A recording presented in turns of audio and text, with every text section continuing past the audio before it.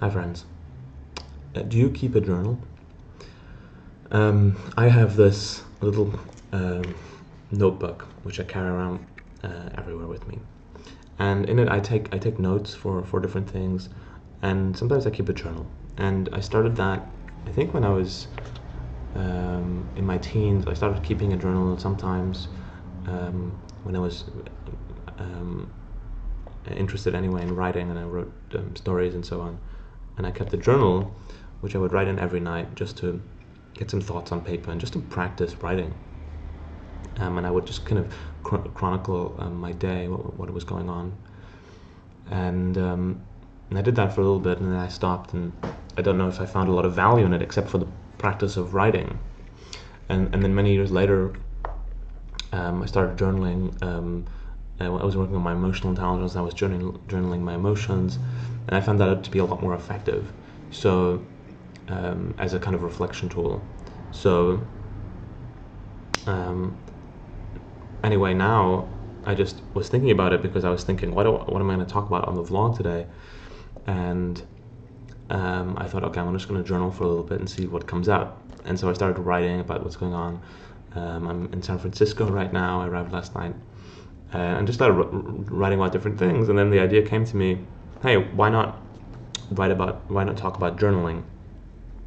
Especially so as a kind of idea generation process, like what I was using it for. If you're stuck with something, journaling can be a really useful tool to get going again.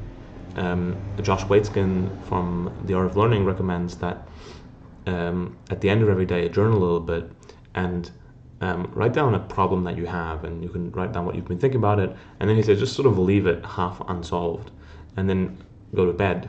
And when you wake up, you may have a solution. Your unconscious mind may have solved it, may have a solution for you. And I've never really tried that, but I think that would be an effective method. But for me, a lot of the times, just by writing it, the solution comes out already. But of course, or sometimes by writing it, the solution comes later. Um, the that's just your unconscious mind is given a little bit more time and space to process it when you consciously journal. Because a lot of the time, when we are just thinking in our conscious mind about a problem, we're not kind of formulating it specifically enough for our unconscious mind really to do something with it.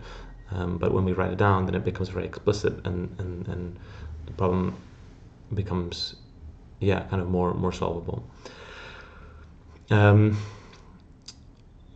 yeah, I guess there's lots of different ways to journal. I know people who journal every day on what they've learned that day, which I think is cool. That's really effective. What have I learned today? Figure out one thing that you've learned every day.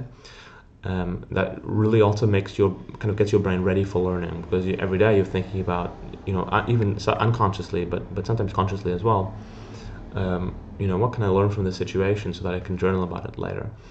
And that's amazing, because a lot of the time we have so many opportunities to learn something, but we don't because we're not consciously aware of the opportunity to learn. Another way to journal is to journal your gratitude. I've done this. Journal 3 things that you're grateful for. That's also very effective to make your brain become more aware of positive things in your life. And if you know anything about positive psychology, you'll know that we're much more resourceful when we're positive, when we're happy. So one way to boost our own happiness and therefore our success and our productivity is to journal about gratitude. That's really effective as well. And then, of course, another way to journal is just to free write, just to write whatever comes to mind and keep the pen on the paper as long as possible. I think that's really effective, especially if you want to write in other mediums as well. It really helps you to get the pen flowing and start writing things. And sometimes you write stupid things that aren't really important, that you afterwards feel like they're not worth writing down. But the point is to just to write whatever comes out, and to block to undo the block that your conscious mind is putting on your ability to flow from your unconscious mind to the words on paper. So that can be really effective, and that's what I use a lot, free writing. And yeah, I'm curious. Do you have a journal? What do you write? Let me know. I'm interested to hear your thoughts. All right, see you tomorrow.